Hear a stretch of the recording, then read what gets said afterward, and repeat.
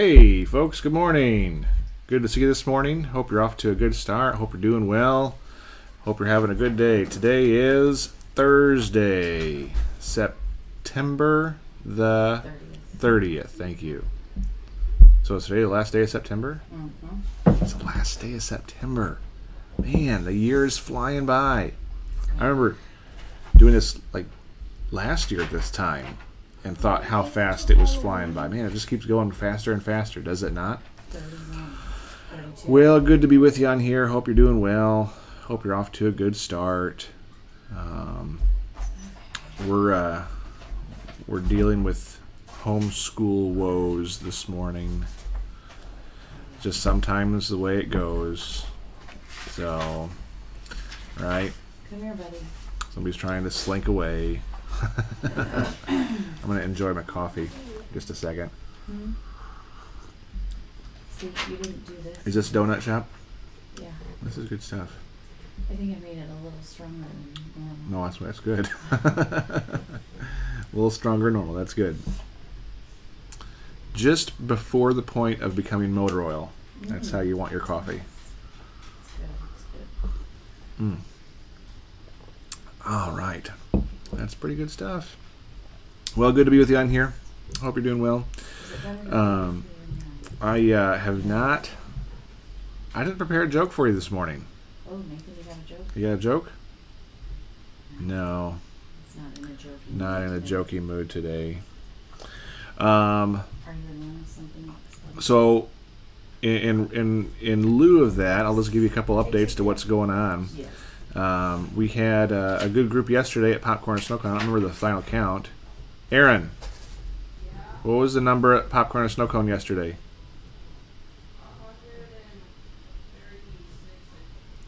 136, she thinks. So we're still seeing kids. We had kids from Popcorn and Snow Cone go to youth group last night. How cool is that?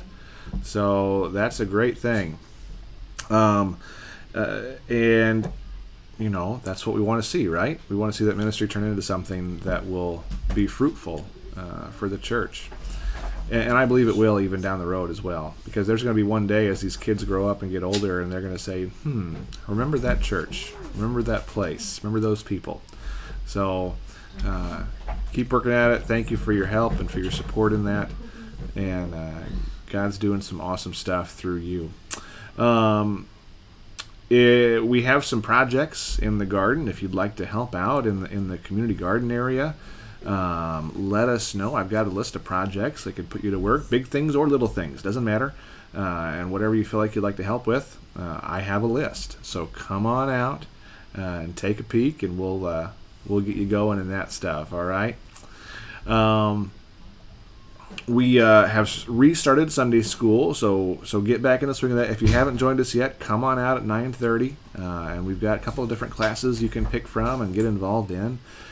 So do that. And just as a heads up, I'm going to ask if you would. I know you do. I'm going to ask, but I want to ask if you would next weekend. So not this weekend, but next weekend. Be praying for your pastor's kids, your PKs, Aaron and Aiden and Eli, Missy's oldest, are going to a PK retreat, pastor's kids retreat, just for pastor's kids, which is kind of cool. They've never done this before. I guess they used to have them in the past, but now we've got 3 that are old enough to go to this thing, and so be praying for them. And I heard it's going to be a neat thing. So. Pastor Mickey will be driving them up to Tennessee. It's actually in Tennessee this year. And so be praying for them, and it should be a fun time and a refreshing time for those students to be with other pastors' kids and share their battle wounds. No, not really, but they live a little bit of a different life, and so this will be good for them. And then, last reminder, I believe we have 6 or 7 spaces left for Trunk or Treat. So come on out, get signed up on the board. If you're not able to be there, you can call us, text us, message us, whatever, and say, hey, can you just sign me up for a spot? If you want to be there to be there in person to give out candy and all that good stuff, come on out. We'd love to see you.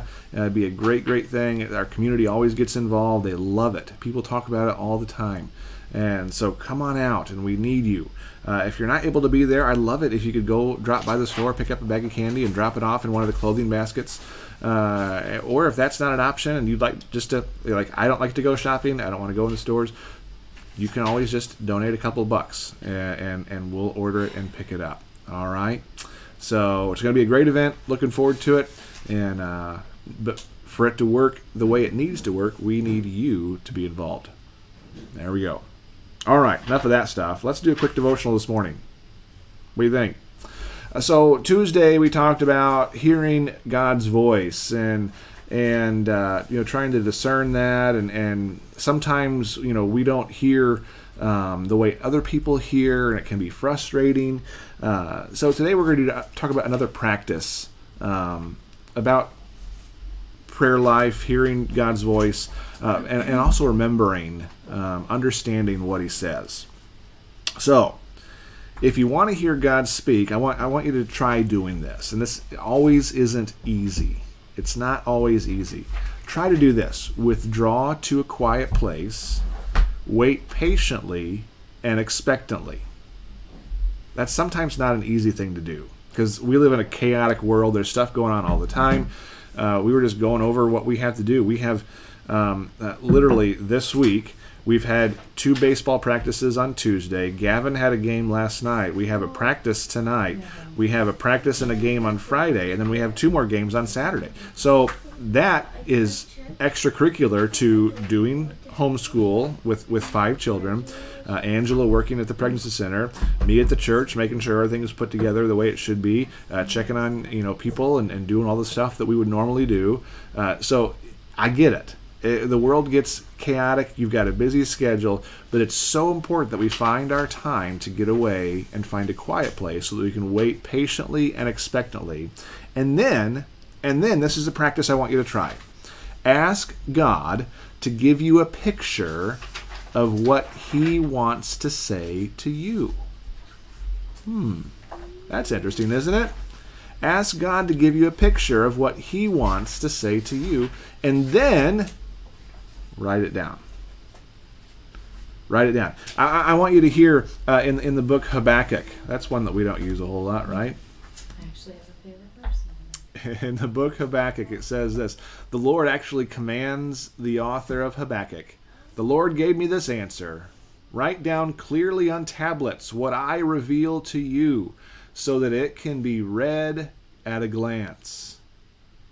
This is how we got the book Habakkuk. In chapter 1, Habakkuk wrote down what he said to God, and in chapter 2, he wrote down what God said back to him. You should go and read it. Go and look at it. It's neat stuff. That's also how we got the book of Psalms. Many of those Psalms came directly from David's quiet place, his quiet time. David often meditated on the first 5 books of the Bible, the Torah. And then he wrote down his thoughts. He wrote down his feelings. And we call them Psalms. In many of the Psalms, he starts and writes out what he's feeling, and then he ends up writing what God says. If your prayer life is stuck in a rut, you feel like you're just not getting anything, you tend to pray the same things over and over. God be with this person, bless this person, bless their efforts, would you heal them? Just the same things over and over and over. Here's what I want you to do. And this is a practice, and it's going to take some work. It takes some preparation, takes some effort. Start writing down your prayers. Start writing down your prayers. Don't speak a word. Don't speak a thing out of your mouth. Start writing down your prayers. God can hear your thoughts. He knows your thoughts. So we don't have to always verbalize them. But as a practice, your own personal prayer time, start writing down your prayers. Just write it out. This is the spiritual habit of journaling.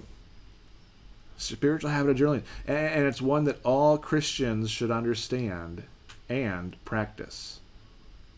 All Christians, I believe, should practice this. A journal is not a diary. The diaries it's about the things that you've done and the things that you did. Journal is about the lessons you've learned, the mistakes you made, and what God has taught you. So I want to ask you to do something today. You can go to Walmart, Target, Staples, Office Max, Dollar Store, wherever, and you can pick up a little composition notebook. They're cheap. I think in school time they were, what, 50 cents? When school supplies were on sale, it might be $1 now. They're cheap. Crayons? Composition notebook. Oh. $1? Maybe, yeah. 89 cents. Yeah.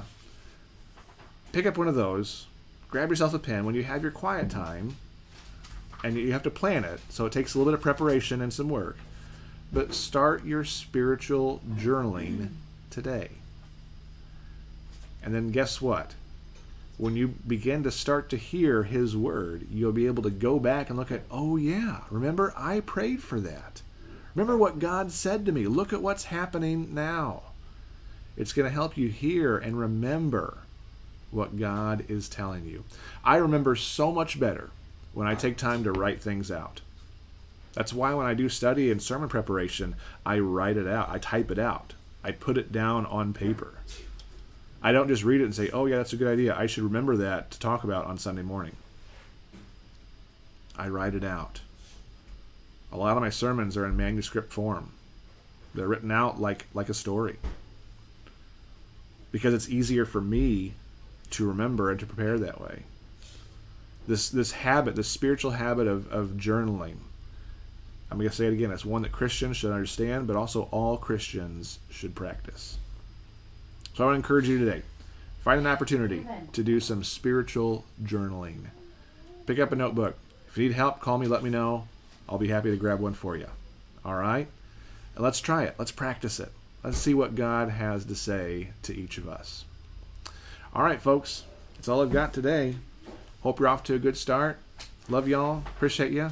Have a great, great Thursday. Looking forward to seeing you again for worship and for all that's going to be taking place. I believe the homeless is feeding this Saturday morning. So homeless team will be serving, and then we'll gather again for worship. It's going to be a great day. All right, guys. Love y'all. Appreciate you. Be blessed. And remember, as He is a blessing to you, make sure that you take that opportunity to be a blessing to others. We'll see you again. Bye-bye.